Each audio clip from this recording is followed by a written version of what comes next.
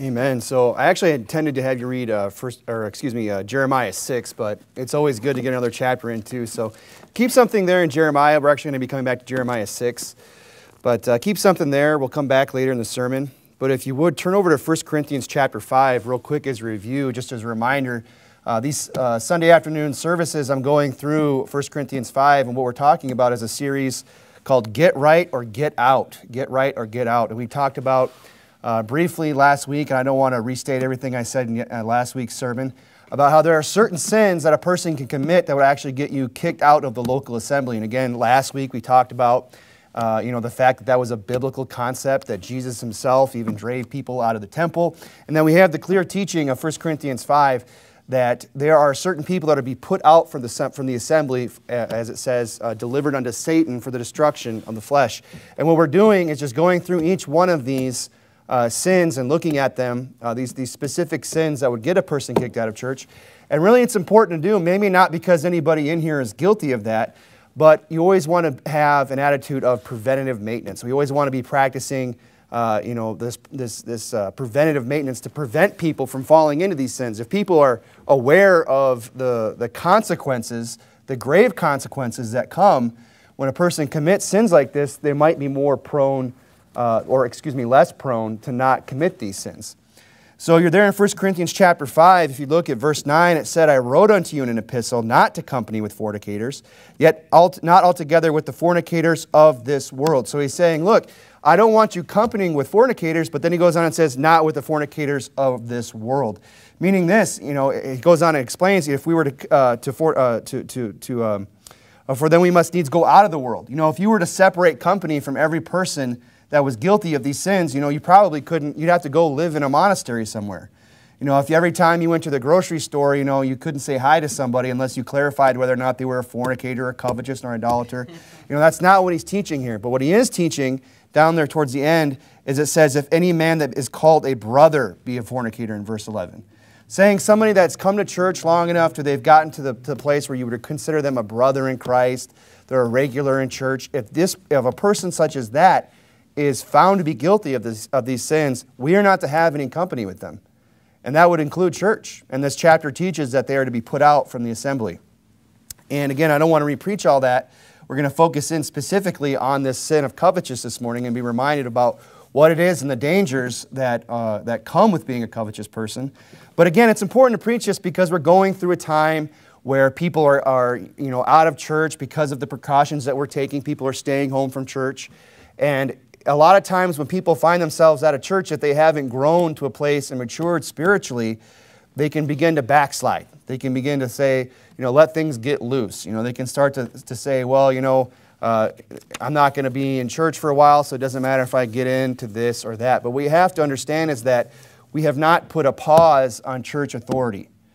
Church has the authority to put certain people out for specific sins, and that authority has not been stayed. We haven't temporarily suspended that. Okay, so we want to be careful, and even when things resume and go back to normal, it'd be good to have all of this in mind. So getting into this sin of covetousness, where it says there in verse 9, they are not to keep, verse 10, yet not altogether with the fornicators of this world, or with the covetous, or extortioner, or with idolaters, for then you must needs go out of the world. But now I have written unto you not to keep company, if any man that is called a brother be a fornicator, or covetous, or an idolater, or a railer, or a drunkard, or an extortioner. With such an one know not to eat. So here we have this litany of sins of people that if they're guilty of it, we are not to have company with them. And of course, number 2 being on that list, any man that is called a brother be a fornicator or covetous. So somebody who's covetous is somebody that we should not have fellowship with. Now, covetousness is something that is condemned throughout the Bible. And we're going to look at that here in a minute. If you would, go over to 1 Timothy chapter 3. 1 Timothy chapter 3. When you get when you get to 1 Timothy, keep something there. I know I got you over in Jeremiah 5 as well. Keep something there. And if you'd like, also keep something in 1 Timothy 3. We'll be back several times this afternoon. But it says in 1 Timothy chapter 3 that there are certain qualifications that a person must have in order to be a bishop, which is a pastor, or a deacon. and that if you you don't have these, or if you're guilty of certain sins, you are not allowed, you are disqualified from that position. And covetousness is one of them. You know, covetousness in the Scripture is something that is condemned from the top down, from leadership down. Nobody gets a pass from this, okay? It will actually disqualify leadership. It says in 1 Timothy 3, chapter 3, verse 3, not given to wine, this is, of course, the qualifications for the bishop, no striker, not greedy of filthy lucre, but patient, not a brawler, not covetous. So he narrows it in on several different things, and he says, look, you cannot be a covetous person and be the pastor. You cannot be covetous and be the bishop. And it goes on in verse 8 and says, likewise must the deacons be graved, not double-tongued, not given to much wine, not greedy of filthy lucre. So again, what is that greediness for filthy lucre? That is a form of covetous, to be greedy, to desire to have money and wealth that is unwarranted. And it goes on, of course, and if you would turn over to 1 Peter chapter 5, keep something in 1 Timothy, but 1 Peter chapter 5, he says, again of the qualifications in Titus chapter 1, a bishop must be blameless as a steward of God, not self-willed, not soon angry, not given to wine, no striker, not given to filthy lucre. And I believe that falls in that category of covetousness, where somebody is desiring money, desiring ill-gotten gain so much that they're going to preach lies or heresy, or they're going to hold back the preaching of the Word of God so that they can have financial gain.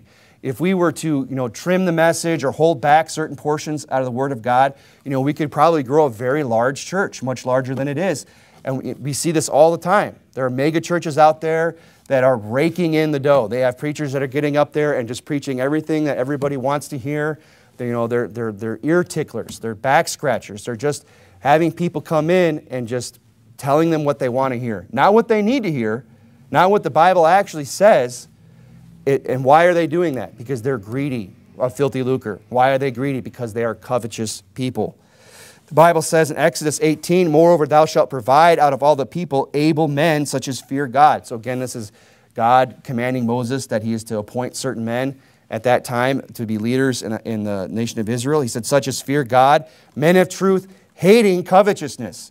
So even in God's eyes, it's not enough if you're going to be in leadership to not just not be guilty of covetousness, but God is actually expecting people who would stand up and be an example or be in leadership to actually hate covetousness.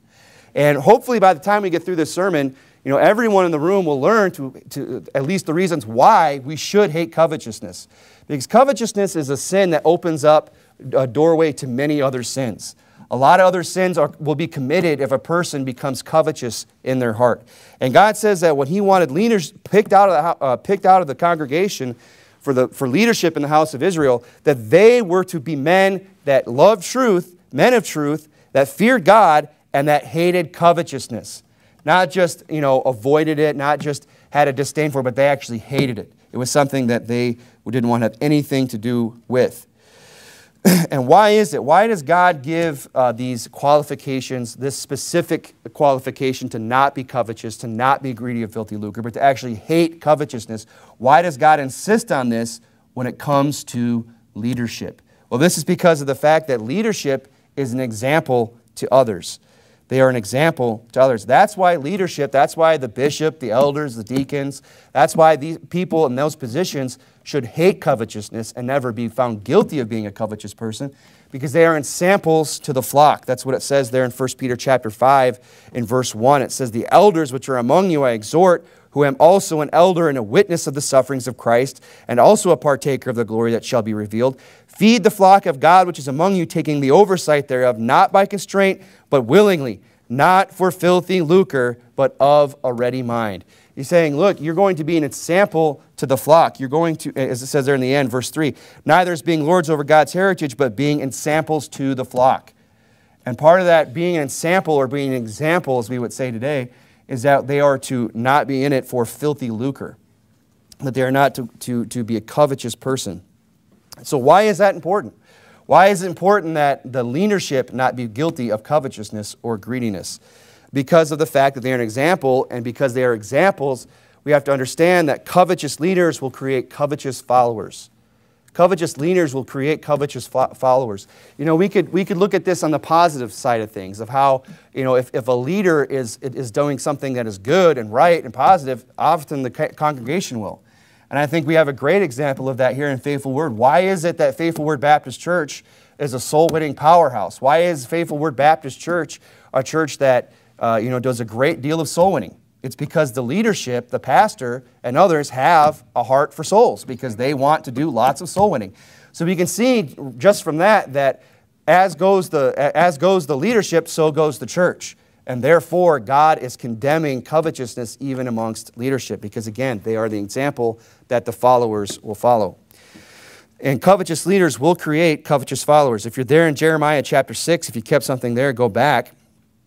We'll see that here. It says in Jeremiah chapter 6, verse 11, "Therefore I am full of the fury of the Lord. I am weary with holding in. I will pour it out upon the children abroad, upon the assembly of young men. For even the husband with the wife shall be taken, the aged with him that is full of days, and their houses shall be turned unto others, and their fields and their wives together. For I will stretch out my hand upon the inhabitants of the land, saith the Lord. From the least of them even unto the greatest of them, everyone is given to covetousness." He's saying, look, from the greatest to the least, it's affected everybody. But I guarantee you it started with the greatest. It started with those that were in authority. It started with those that were in leadership. We could see this even in our own country. You know, when we have wicked rulers, you know, then we have wicked people. You know, the leadership is often just a reflection of the people. He said there, "For the least of them, even the greatest, every one of them is given to covetousness. And from the prophet even unto the priest, everyone dealeth falsely." Saying it's affecting everybody. You know, and we could look today at modern examples of this. And one that comes to mind are a lot of these prosperity gospel preachers. You know, the health, wealth, and prosperity. You know, and I'm not saying God wants everybody dirt poor. And of course, God gives wisdom and knowledge and understanding to where people can go out and earn a decent living. And if a person is making money, you know, there's nothing wrong with that. But what we see today is a lot of people, that is their God. That is what's being preached, that God wants you to have the six-figure income and the mansion and everything else. And these preachers are out there, that if you're not, you know, decked in gold from head to toe, if you're not driving, you know, the $70,000 plus sports car, you know, you just must not be blessed of God. You know, you have people like Kenneth Copeland, right? Now, he's a great example of this. The guy who has to fly in a private jet because he can't be with, you know, I don't know, I didn't see the interview, but apparently, you know, he was making the case of why he needs a private jet because he can't be with a, you know, plane full of demoniacs or something like that. But that guy makes, I didn't look at the figures, but I have before in the past, that guy makes a lot of money. I think he's a millionaire, if not close to a billionaire. I mean, he's just raking in all this money through his televangelism, through his churches. And what he's doing is he's preaching lies. He's a charlatan, he's a fake, and there's so many of them out there today, or so many preachers that are just going to tell you the things that they want, what you want to hear. Often, as it's been said, it's not what they do, it's not what they say, it's what they don't say. It's the parts of the Bible that they flip past and say, oh, let's not talk about that. Well, let's not go there. And they only want to talk about all of the positive things, the Word of God. But the Bible is a negative book, and there's a lot of negative things in here that people need to hear, because of the fact that people need to be warned that God is one who punishes His children. And we've talked about that even recently, but this sermon's a great example of that. How many of these, you know, these Creflo Dollars and the Kenneth Copelands and the Joel Osteens of this world are getting up in their pulpits and telling people to not be covetous as they're going home to their mansion, and they're going home to their resorts, practically is what they are. If you look there in 1 Timothy chapter 6, 1 Timothy chapter 6, if you kept something there in 1 Timothy chapter 6, the Bible says in verse 3, "If any man teach otherwise and consent not to wholesome words, even the words of the Lord Jesus Christ, and to the doctrine which is according to godliness, he is proud, knowing nothing, but doting about questions and strifes of words, whereof cometh envy, strife, railings, evil surmisings, perverse disputings of men of corrupt minds, and destitute of the truth, supposing what? That gain is godliness." I'm saying, look, we should have this abundance of wealth. We should have all these extra things, all these luxuries, everything that we're entitled to this because we're so godly. You know, that's what's in their mind. But what they don't understand is that they're supposing that gain is godliness. Not every God-fearing child of God is going to be, rich. Not every person that's right with God is just going to have an overflowing bank account. I can attest to this, personally. And I'm sure if we went around the room this morning, many people here would say, look, we're not exactly living in the lap of luxury, right? We're not flying around in the private jet. We're not driving probably, often many of us not the most up-to-date vehicle. We're not the Kenneth Copelands. We're not these people, right? But what are we? We are godly. At least we ought to be. And I heard this said a while. A preacher once told me, he said, "Look, God would rather have you holy than happy. God would rather have you holy than happy." I mean, if it came down to you being a holy person or a happy person, we should side on holiness. Even if it means us having to go without, even if it means having to suffer a little bit, God would rather have us holy than happy. When people think all this excess and all this wealth and all these things, this is what's going to make them happy, but it's not the case.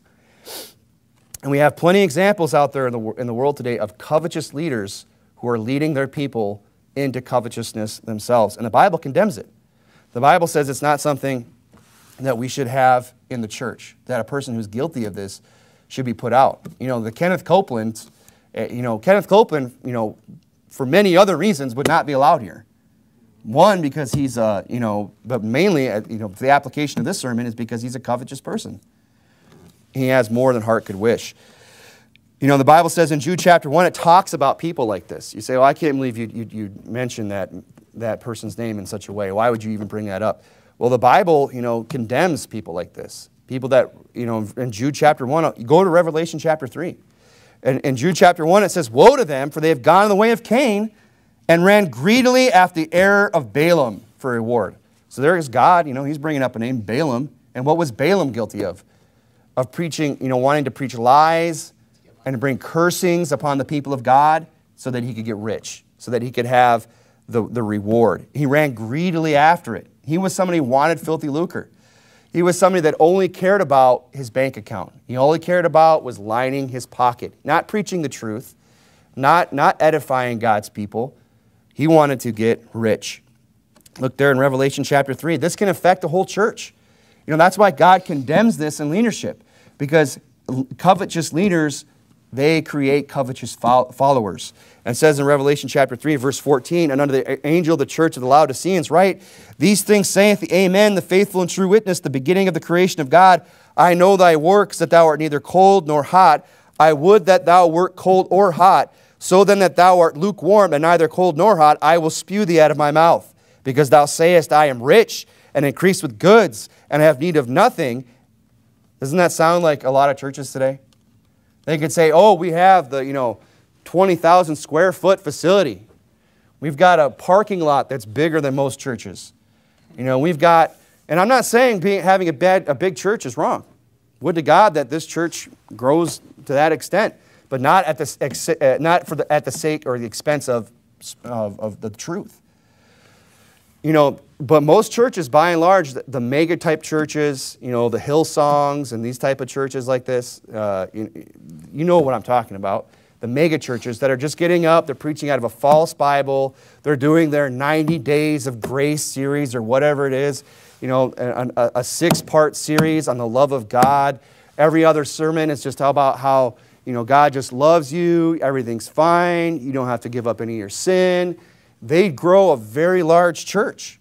And they say, obviously, God's behind this. Look at what's going on. Look how full the offering plate is. Look how much we're able to do with all this money that just come pouring in.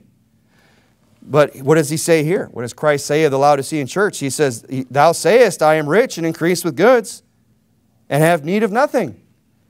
And he says this of them, "And knowest that thou art wretched and miserable and poor and blind and naked." If we could see those same churches spiritually, that's what they'd look like. Just, malnourished, just skin and bones people without a stitch of clothing on them. Just miserable wretches spiritually. And he says in verse 18, "I counsel thee to buy of me gold tried in the fire, that thou mayest be rich." And really that's the direction we need to go in the sermon is, what are the true riches that we're endeavoring to gain? Is it earthly riches, or should we be working towards heavenly riches? He's saying here in verse 18, Christ is saying, look, counsel to buy gold of me, that thou mayest be rich, and white raiment, put some clothes on. Maybe it's not going to be the name brand, this or that, but put on some white raiment. Put on the white raiment of a godly life. Put on the white raiment of clean living and holiness. Read your Bible. Get the fire. Get the fire. Get the gold of God's word that's been tried in the fire. That would be some real riches. That thou mayest white raiment, that thou mayest be clothed, and the shame of thy nakedness not appear. Anoint thine eyes with eye salve, that thou mayest see. So we see why covetousness is such a dangerous thing, especially among leadership, is because it inspires other people, it motivates other people, it leads others within the body to go down that same path of covetousness and greediness. Now, if you would, turn over to James chapter 4. Keep something in 1 Timothy 6, or 1 Timothy rather. I should have told you that, but keep something there. If you've moved already, you might want to get back there. But we're going to go to James and keep something in James as well. And the real danger of covetousness is, what it leads to. You say, what's wrong with being covetousness? All it's going to lead to is a big bank account. All it's going to lead to is nice things and having all the world's goods. No, the problem with covetousness is that, one, it takes your focus off the things that really matter in life, and two, it will lead you down a path to other sins. I think a lot of the reasons why God keeps some people poor or keeps some people from always kind of financially lean is because He knows they can't handle it. He knows they can't handle coming into money. Money is one of the, you want to ruin people, give somebody an abundance of wealth. I mean, if you come into money suddenly without having earned it or anything like that, it's something, the proverbial long-lost uncle, who just leaves somebody just a huge inheritance out of the blue. That will ruin people, the vast majority of people, saved or unsaved. Look there in James chapter 4. It says, from whence come wars and rumors, from whence come wars and fightings among you? Come they not hence, even of your own lust that war in your members? Ye lust and ye have not, ye kill and desire to have, and cannot obtain. You fight and war, yet ye have not, because ye ask not. So we see here one of the things that covetousness could lead to is the sin of oppression. A lot of oppression takes place in this world because there's people out there that are coveting things that aren't theirs. And we could talk about this more on a global scale, on a national level, or international rather, where we have countries that are invading other countries, under the pretext of, freedom and democracy, but they're really there for the mineral rights. They're really there for the opium field, the poppy plants. They're really there for, the oil. They're desiring to have, right? And they have not.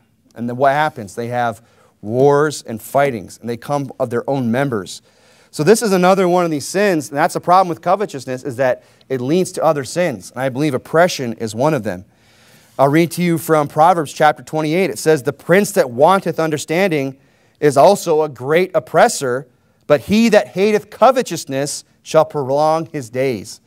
So notice how those things are contrasted one with another. The prince that wanteth understanding is a great oppressor, right? But he that hateth covetousness shall prolong his days. You can see how being a great oppressor and being covetous are interlinked, how these things are related. If we become covetous people, we might just start stepping on some heads to get what we want. We might start treating our fellow man poorly just to get what we want because we're covetous. This could happen in the job setting, the promotion's out there, it's opened up, there's a possibility, people are competing. People might start, doing other people dirty or trying to make other people look bad in order to get that position. Why? Because they're covetous. They're trying to oppress others. Micah chapter 2, I'll read to you from verse 1. It says, woe to them that devise iniquity and work evil upon their beds. Talking about somebody who's laying there in bed at night thinking about devising iniquity, how they're going to work evil. You ever go to bed at night and think about all the things you got to get done the next day while you're trying to fall asleep? You're probably thinking about, I got to get up and do this, and I got this task and that task to accomplish. You're probably not there in your bed just like, stroking the shaved cat or whatever, stroking your beard. and wondering how you're going to devise iniquity, how you're going to work evil the next day.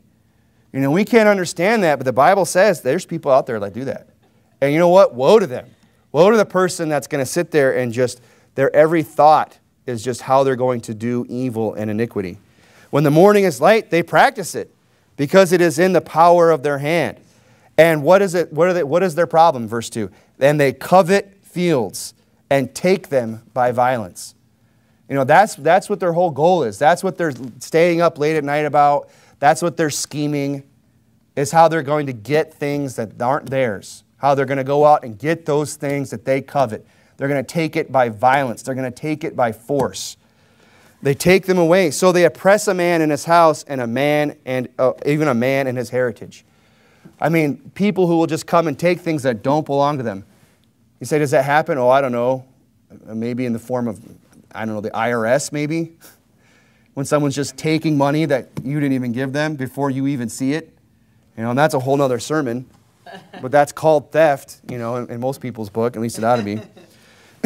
So what is the problem with covetousness? Why is it so condemned in the Bible? Because of the other sins that it leads to. It leads to oppression. It leads to extortion. You know, and that's another sermon that's coming because that's another sin that 1 Corinthians 5 deals with.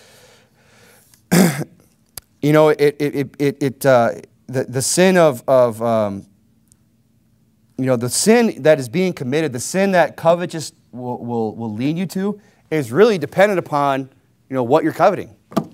You know, we talked about oppression and some, you know, a little bit. But people, if they start to covet certain things, you know, that's going to lead them down to certain sins, or down the path to certain sins. Think about, you know, coveting someone's spouse. You know, somebody says, oh, I want that wife, or I want that husband for myself. I want that person's spouse. You know, we talked about fornication last week. You know, they see somebody that they're attracted to, and they want to go commit that sin. You know, they covet something that they don't have. They want to make it theirs. You know, coveting someone's spouse is going to lead to adultery. You know, that's something, a sin that covetousness could lead you down. Okay? Or coveting someone's possessions, right? We see somebody has something that we want, we're going to steal it. And now we're committing other sins because why? Because we covet things. Coveting things, you know, leads to other sins. And coveting things is that we don't have, ultimately, you know, even if it's not sinful per se, maybe it's not, maybe you're coveting something that inherently is not sinful in and of itself, but your pursuit of that thing was just going to lead you down a life, or will lead you to living a vain life, is what I'm trying to say. You know, maybe it's not something sinful that covetousness is gonna lead us to, but maybe it's just your pursuit of that thing that you desire, that you're greedy for, that you have to have. It's just going to lead you down a life of vanity, of worthlessness that has no spiritual value for eternity. Now, here's the thing. You know, covetousness is a serious sin. Hopefully we see that, you know, from the little bit of scripture that we looked at, and the fact that, you know, 1 Corinthians 5 is saying it's something that if you're guilty of it, you're to be put out of the church, right? That's pretty serious. The Bible doesn't say that about every sin. There's a lot of sins that you can be guilty of and not get kicked out of the church. But there are certain ones, and covetous being one of them, that will lead to that. But here's the thing. Everybody is covetous to some extent. You know, even as children, even children are guilty of this. They see the toy that their sibling has. You know, and it's not the fact that it's that toy. It's the fact that they have it and they don't. That bothers them so much. That they have to go over there and sock them in the nose and take it, right? And then it turns into a whole big ordeal, right? So even as young as, even children are guilty of this, you know. Does that mean we should be kicking kids out of the church? You know, I heard, you know, little Johnny, you know, you took your sister's sucker, you know, for yourself because you wanted it, and now we got to discipline him by putting him out of the fellowship. No. You know, we all deal with covetousness to a certain degree, but I believe that there's a limit. You know, when a person becomes so covetous, we have to determine on a case-by-case, you know, situation, how covetous do you have to be to get kicked out of church? I mean, I'm sure everyone in here could admit that they've probably been covetous at one time or another. I mean, it just comes so naturally to us. Are you there in James chapter 4? In James chapter 4, I'll let you look at this. This is an important scripture, especially with the subject. It says in James chapter 4, verse 5, Do you think that the Scripture saith in vain, the spirit that dwelleth in us lusteth to envy? Now, I've heard people, I believe, preach this wrong by saying it's referring to the Holy Spirit. I don't believe that that's referring to the Holy Spirit. I believe that's referring to the spirit that is within us, the spirit of man. Right? And that the spirit that dwelleth in us lusteth to envy. I think what he's teaching here is that we, by nature, are envious people. That covetousness and greediness and envy are things that they dwell in us. And it's something that in our fallen nature, it lusts after these things all the time. We probably do this without even realizing it. And it comes so naturally. Maybe our car's a late model, Maybe, the electronic locks aren't working anymore. Maybe when you put the AC all the way up, the full blast has quit working. Now you only got medium. Maybe the liner and the roof is starting to sag and the foam's starting to come out. I'm talking about my car right now. Maybe the passenger window can't be rolled down anymore. Maybe it's leaking a little coolant. Maybe it's, like almost 13 years old and it's got high mileage. I don't know anybody in the room else has got that problem, right? It'd be real easy for me to be driving that vehicle and just start looking around at all the, pulling the church parking lot and see brother so-and-so and sister so-and-so and their nice, brand new, shiny, fully loaded, decked out vehicle that, they got through, working hard and everything else. I'm not saying that them having it's wrong, but what would be wrong is for me to pull in it and to look at what I have and then look what they have and say, well, I want that. But that happens, doesn't it? We find ourselves, and I've preached about this topic of covetousness in the past. I think another great example is, we get discontent with the things that we're given, and we find ourselves, driving by the car dealership, and start rubbernecking. We start looking. We start, touching on the brake a little bit, to see what's available. We drive through the nice neighborhood and start looking at all the homes that are for sale or for rent. And think how much better it would be for us to live there. And what we're doing, without even realizing it, is that we're beginning to covet.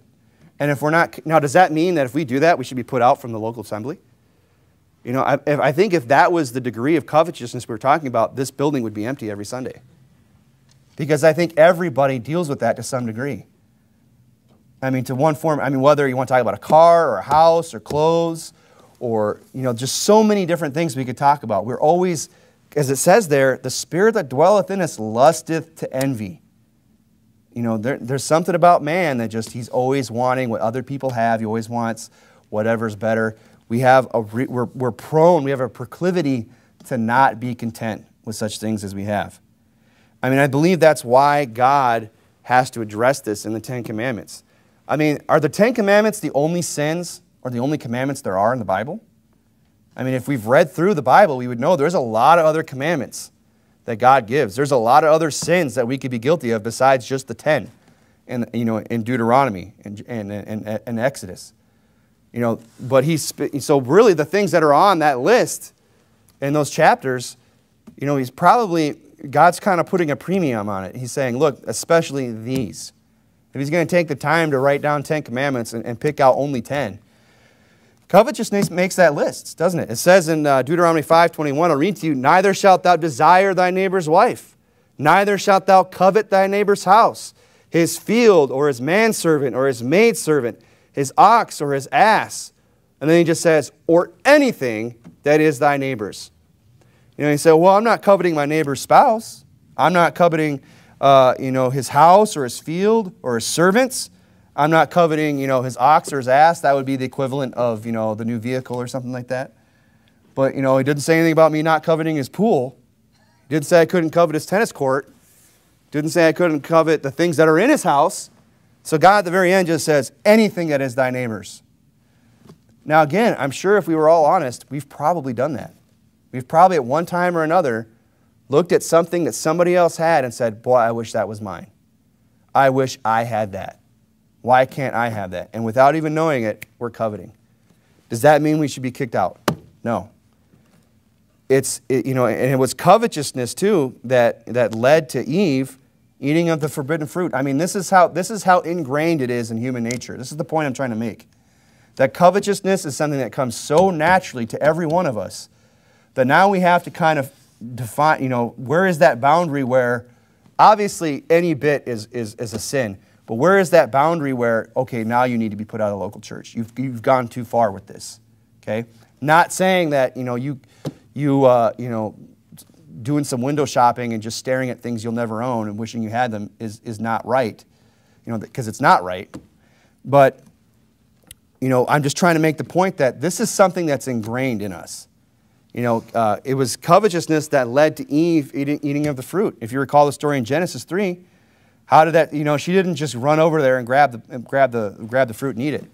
It was a process. It says when the woman saw that the tree was good for food, she starts looking at it and she starts to think about this, and she says, and that it was pleasant to the eyes. Well, it looks nice. It's drawing her in.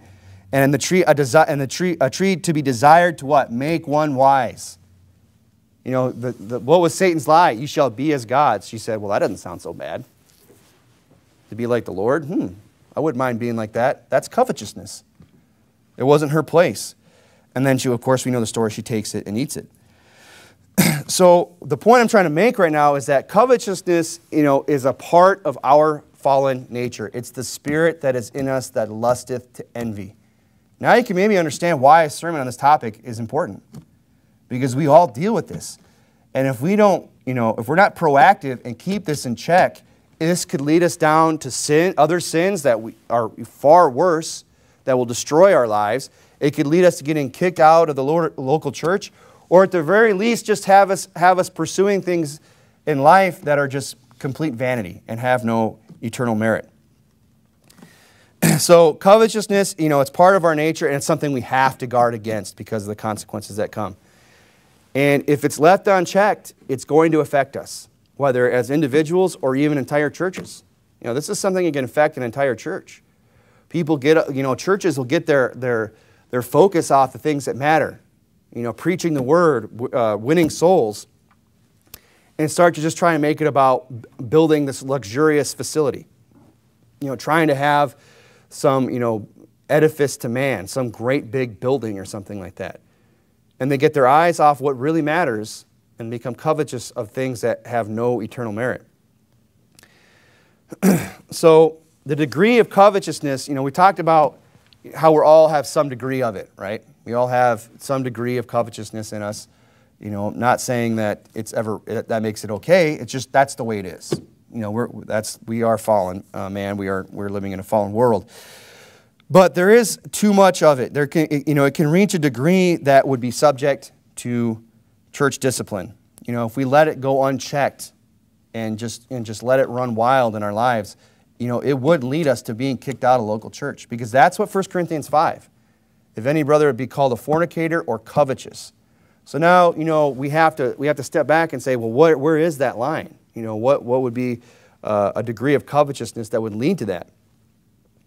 Well, I thought of just a few examples. How about people who would just go around, all they ever do is just boast about their possessions. Every conversation you have with them is just, I bought this, I just got that, I'm saving up for this. You can get a sense of this with people. People who are always just trying to talk about their things, trying to talk about what they're going to buy next. Now, I'm not saying if you ever have a conversation where you talk about something you got recently, that you're some covetous, wicked person who needs to be kicked out of the church.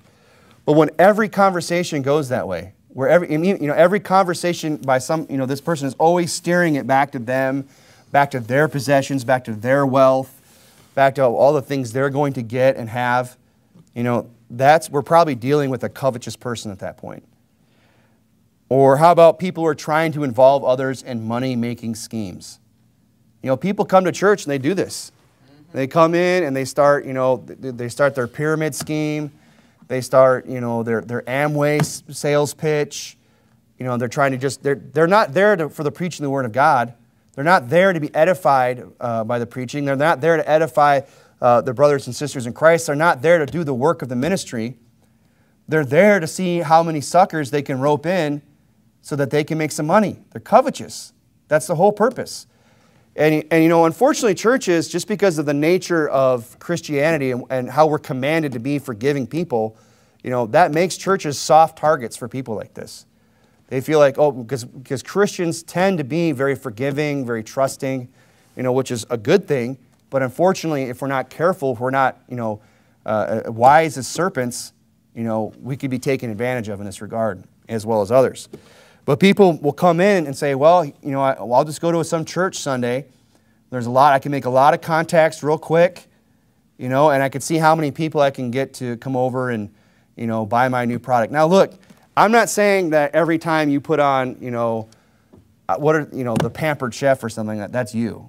People do things outside of church and stuff like that, and ladies get together and I'm not referring to that. Okay, I'm referring to people who are coming to church with the sole purpose of making money off of and fleecing the flock. So that would be one. How about promoting your business in church? You just come to church and all you're there to do is just, advertise your services. And again, I feel like, I have to clarify this point because I've had people come to me and confess their faults or what they perceived as a fault as, hey, so-and-so came to me and asked for a business card. Is it okay if I give them one? Yes. Okay. I don't think, if somebody finds out you're an electrician or a plumber or you own some business or, you work in some field or something like that, they know that about you just from having gotten to know you, not because, you're advertising, but just because that's because people talk. Hey, what do you do for a living? People understand what everyone does for a job. And they say, well, hey, I'm having a plumbing issue. Let me go talk to brother so-and-so and see if I can, get his card if I need it. That's not what I'm referring to. But, if somebody came in and was just like handing out their cards unasked, unsolicited, just say, hey, here's one for you, here's one for you, here's one for you. You got any problems? You got any, I cut you a deal. You got a problem with your garage door? Hey, how's your pool, right? If you considered, and just giving the sales pitch before and after every service. We have to say, whoa, buddy, what are you here for? It sounds like you're dealing, that's the degree of covetousness that we're talking about, where people are coming into church for just to promote themselves and their businesses. So that's the degree there. So again, I'm just trying to clarify all this to say, look, we all deal with covetousness, but hey, we're not all here, trying to get people involved in a pyramid scheme. We're not all here, promoting our business, right? Do we all deal with covetousness? Yeah, but we're not all to that degree. Coveting could lead to a lot of other sins. It could lead to you living a very vain life. Now, if you would, go to Psalm chapter 119, and we'll start to wrap this up. Psalm 119.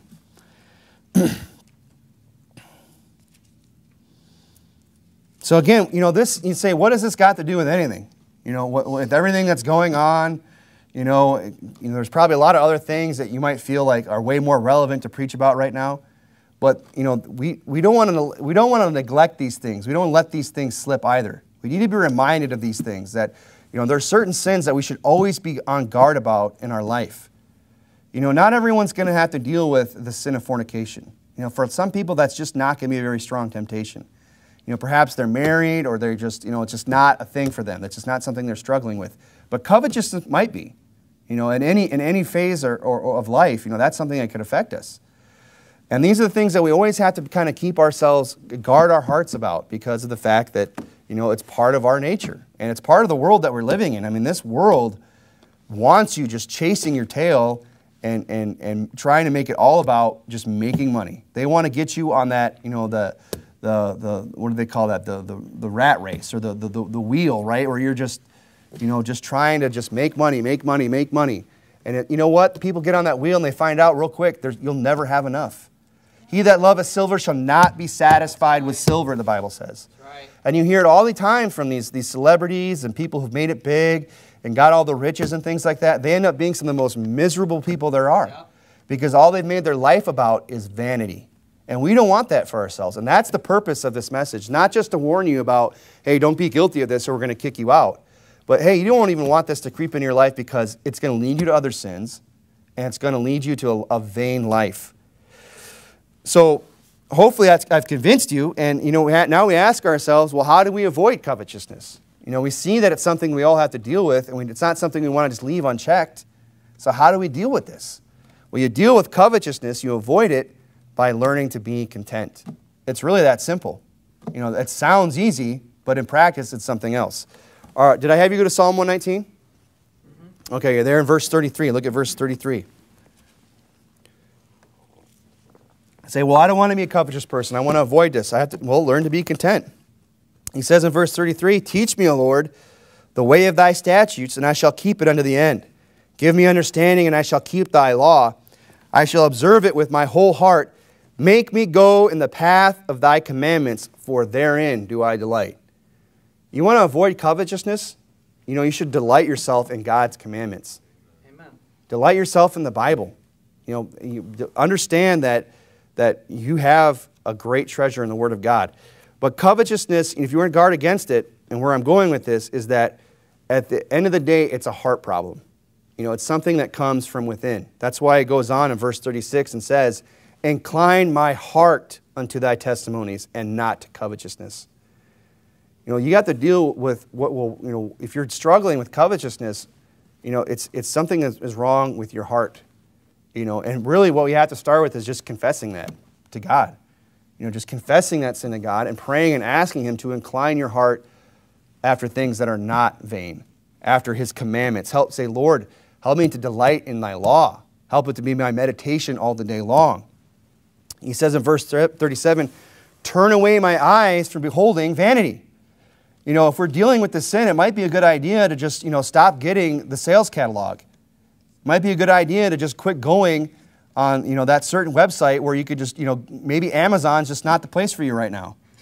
You know, where it's, you know, customers also bought this. They also searched for this. This is suggested for you. And look, people, this is a strange, I never understood this, but this is a real thing that's out there. I've met a person like this, where they had a shopping addiction to where they were just maxing out credit cards. They would just buy things. I'm not even kidding. This lady, and it ended up costing her a marriage when it was found out. And I'm not saying that's right. I'm just saying, look, that's where these things go. But she was just, you know, she was, I believe, dealing with covetousness at the root of it. But she would just buy things, and then she would just take them to a storage container that she had rented and just put it in there. Not even open it. The husband said when he found a lot of it, it was still in the shopping bag with the receipt in it. It was just, you know, retail therapy. It was just something about going out and spending the money and knowing that she had it. And she's just buying, and I'm saying she's filling up an entire storage facility. One of these, you know, these self-storage bins with just stuff she just went and bought, just toys, just gadgets, gizmos, just worthless, useless things. You know, turn your eyes away from vanity. I'm dealing with covetousness. I got a spending problem. You know, I never have enough. Well, maybe you just need to put your, you know, get your face in God's book instead of putting your face, you know, in the internet. Or maybe the shopping mall isn't the place for you. You know, if you're dealing with covetousness, maybe you shouldn't be spending your time just window shopping. You know, he says, turn away my eyes from beholding vanity and quicken thou me in the way. Establish thy word on thy servant who is devoted to thy fear. Go over to Mark chapter 7. Mark chapter 7. If you're going to guard against covetousness, you're going to have to learn to guard your heart, because covetousness is a problem with your heart, with your desires. It says in Proverbs 4, keep thy heart with all diligence, for out of it are the issues of life. The Bible says in Psalm 62, trust not in oppression, and become not vain in robbery. If riches increase, set not your heart upon them. Mark chapter 7, look at verse 20. What did Jesus say? He said, that which cometh out of the man, that defileth him. For from within, out of the heart of men, proceed evil thoughts, adulteries, fornications, murders, thefts. I mean, any one of these sins that we've listed just now, we would say, yeah, that's wicked as hell.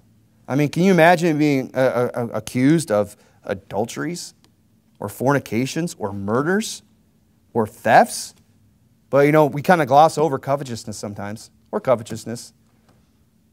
Oh, yeah, but, you know, there's nothing wrong with me just, you know, going down to the, you know, me just hopping in after service today, just getting in my old beat-up van and going down to, you know, Chapman, or I don't know what the dealerships are around here or whatever. Go down to the dealership and just walk around and just look at all the nice new shiny vans and think about how nice it would be nice to have it. Can't afford it. Never going to get it anytime soon, but I'm just going to go look at it.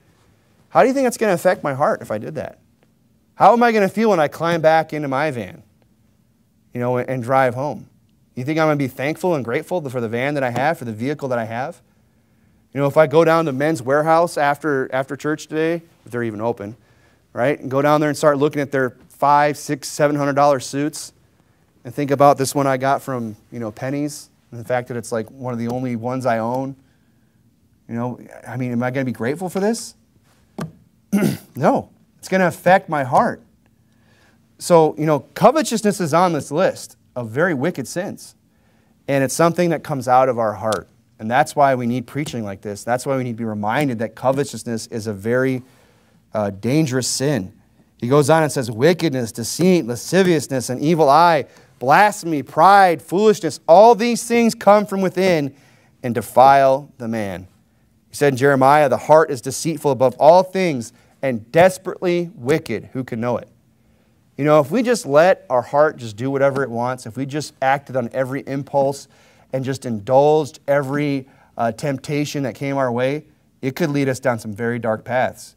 And I'm here to tell you that covetousness is one of those sins that could take us down a dark path. It really could. So we want to avoid it. Well, you want to avoid it? Guard your heart. Guard your eyes. Meditate on the Word of God.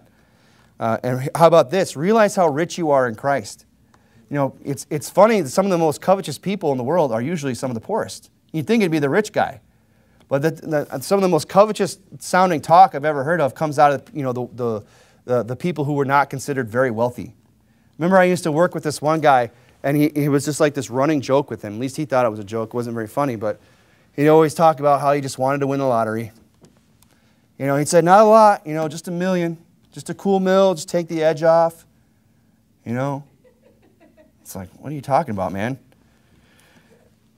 Well, you know what? He was a covetous person. And, that's where you hear a lot of the most covetous sounding talk. It's ironically from some poorer people. Because they're not thinking about all the good things that they do have. They're just thinking about things that they don't have. And that all the things that everybody else has, and it's not fair. What they don't stop and think is that, some of those people have worked very hard to get those things, right or wrong.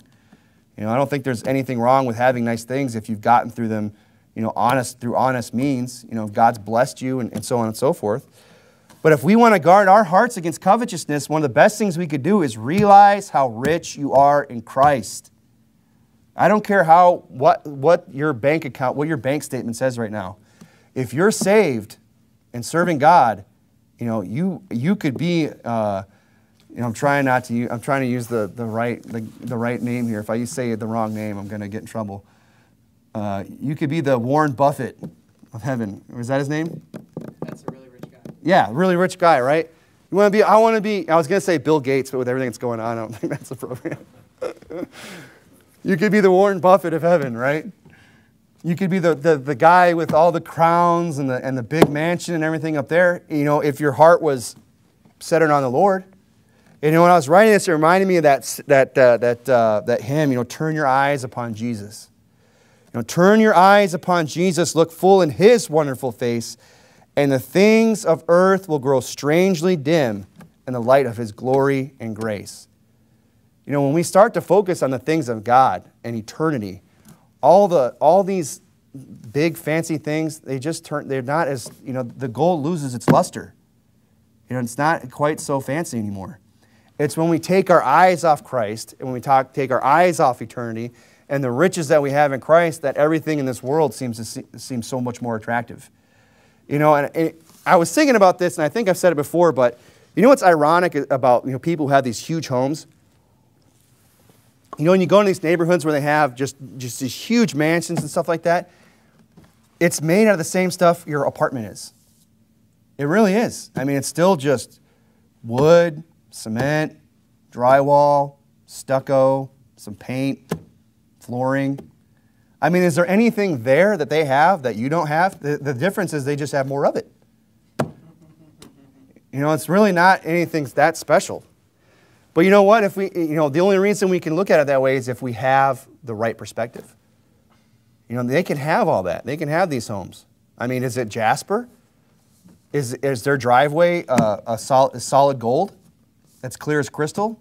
No, but that's what we have in heaven. Amen. He said, Jesus said, I go to prepare a place for you, that where I am, you might be also. Amen. He's gone to prepare a mansion for us, he says. In my Father's house, there are many mansions. We already have all that. And it's not, you know what, the one in heaven, the mansion you have in heaven, it's not stucco. It's not wood. It's not drywalled, okay?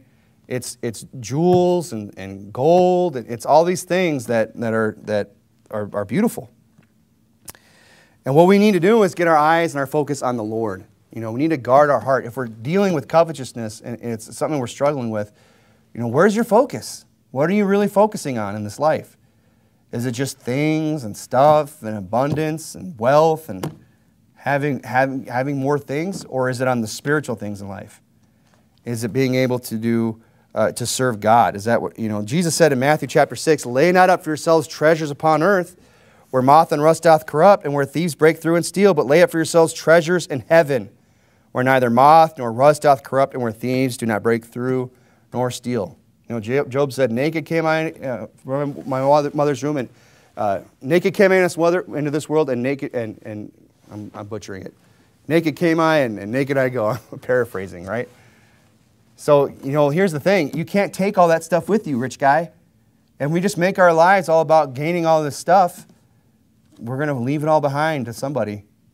Right. So we need to guard our hearts against covetousness. How do you do that? You know, realize how rich you are in Christ and learn to be content. You know, and that sounds easy, but again, it's called learn to be content. That's why Paul said in Philippians, not that I speak in respect of want, for I have learned in whatsoever state I am therewith to be content. He didn't say I just found myself content in whatever state I'm in. I just happen to be content. He said, no, I learned. You know, it's something you have to be taught. It's not something that's just going to come naturally to you. Contentment is something that you have to practice. You know, so if we're going to pray for contentment, okay, you better be careful about that prayer. It's kind of like praying for patience, right? Say, Lord, make me patient. Well, God's going to put you in some circumstances where, you know, you have to develop patience. You know, put you in some stressful situations. Same with contentment. Lord, help me to be content. All right, well, let me see how lean I can make you so that you can learn to be content. The Bible says, better is a little with righteousness than great revenues without right. If you're still there in 1 Timothy chapter 6, we'll wrap it up here. It says, godliness, in verse 6, 1 Timothy 6:6, godliness with contentment is great gain. For we brought nothing into this world, and it is certain we can carry nothing out. And having food and raiment, let us be therewith content. Amen. Those are the two things that you know, if we have those, everything else is just gravy. If we have food and raiment, we have everything that God has promised us. Everything else is extra. You know, that 13-year-old van out there, that's extra. You know, I could get the wrong attitude about it and start coveting somebody else's van, or I could just be grateful for the fact that God's not making me walk to church today or take the bus or anything else like that. And, you know, if we're in that situation, there's no shame in that. You know, I've taken the bus to work, but, you know, we should learn to be content, is the point I'm making. They that will be rich fall into temptation and a snare and in many foolish and hurtful lusts, which drown men in destruction and perdition. People think that this money is what's going to make them happy. It's what's going to destroy them, is all this wealth and abundance. And that's what's going on in this country. People just have, they don't care about God because they have all the wealth and all these things that make life easy and nice and comfortable. And the Bible says the love of money is the root of all evil. So here's the thing. At the end of the day, you know, you can't buy happiness. Right. You know, that expression is true. We need to get that through our heads, that just acquiring things and having stuff is not what's going to make us happy in life. You want to avoid covetousness? You know, get your eyes on the Lord, learn to be content, and understand that all those things that the world is chasing after is not making them happy. And it's not going to make you happy either. So rather than focusing on what we don't have, let's just be grateful for what we do have. You know, and at the very least, you know, at least we should be grateful for and value the privilege of being able to attend the local church. Amen. I mean, if you're discontent with, you know, your dwellings or your clothes or what you drive or what you have to eat or the way you look or whatever it is, if there's something in your life that you're just discontent about and that you're coveting over other things, at the very least, just value the privilege that you get to come to a local Baptist church where the Bible's being preached. And that'll at least keep you, you know, from going overboard with your covetousness and getting kicked out. I mean, because, you know, people are chasing after a lot of things out there, aren't they? Mm-hmm. People want a lot of extra things, and it's never enough. But I don't care how much you accumulate in this life, how much wealth you build up and how many things you have. You know, for me, you know, there's nothing on this earth that's going to compare to those words that that we all have the potential of hearing from our Savior. Well done, thou good and faithful servant. Amen. I mean, if you could live a life that allows you to hear that, you know, everything else just pales in comparison. To know that I shall have praise of God one day, and if it means I have to live a more meager life, be content with such things as I have, then so be it. And so be it. But here's the thing: if we have left, you know, if we're leaving our hearts unguarded, you know, and an inordinate level of covetousness, you know, is beginning to take root, you know, we need to check that, and we need to get right.